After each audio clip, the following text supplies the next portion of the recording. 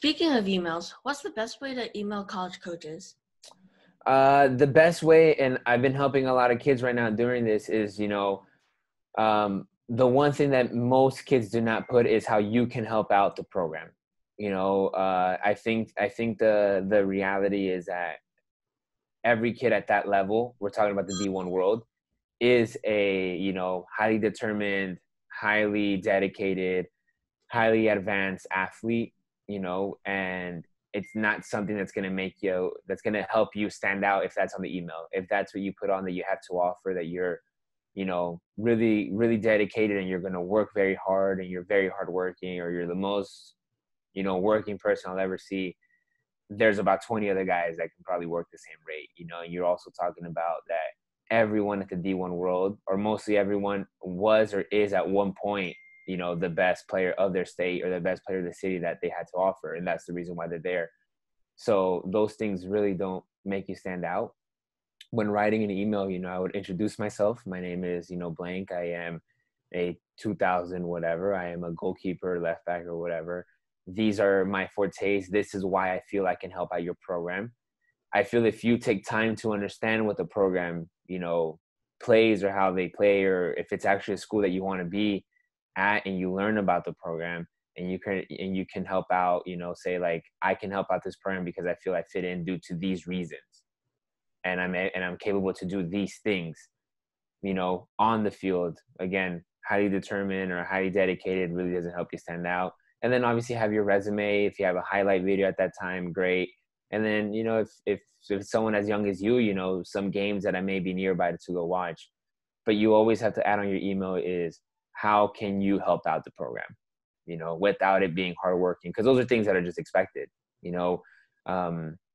One of my first emails back that I received was that they weren't going to take any time to show any player to do, to improve. They don't have time for that. And the reality is that we don't have time to improve you. We literally get 4.5 months of season. There's really no time to improve you, especially as an incoming freshman.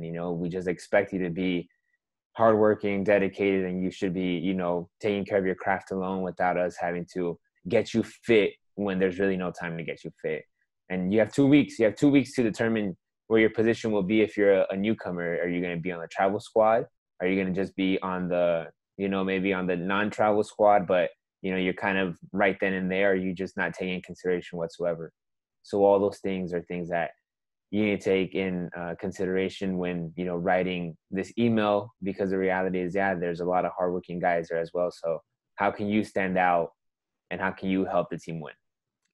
Just out of curiosity, I don't know if it's a secret or not, but how do you find coaches' emails, especially specific coaches like goalkeeper coaches? How do you find your specific email at UNLV when it may not be listed? Yeah, UNLV would have mine listed. I think it would have, if you go to like the UNLV staff, it should come up as like a goalkeeper coach, and then my email. But it's the best. It's honestly the hardest thing to find is goalkeeper coach's email, just because not every program has a goalkeeper coach, or not every program has a staff goalkeeper coach. They may have a volunteer coach that they don't register, that is just kind of in the blank. So my take when I was helping out is always email the assistant coach, because more than likely they'll reply a little bit back. The lower they are in the ranking of their staff, the more chances you have to reply back. And then I would always CC the head coach. A lot of times the assistant coach is the one that's maybe doing more of the emails and trying to recruit, while the head coach is maybe in and out of the meetings or dealing with meetings with players or whatever that is. But yeah, you can type in, let's say, like UNLV soccer staff, and sometimes they come up, sometimes they don't. The higher the higher the school, like your Dukes, your Ohio States, maybe they don't have them listed, just because I'm pretty sure there's a whole bunch of kids already emailing them. Right. The last thing you want is just more and more access to it. Right. There's a lot of times that you get emails that kind of blow you away. It's just I have zero club experience. I just started playing last year, and I think I'm capable to play D1. And I'm not saying that the athlete isn't, but you know, the odds are they're not, you know, and you don't really want to be wasting time with those kind of emails, you know. So yeah, I mean, Google search soccer staff, and then, you know, hopefully something pops up and you're able to go from that.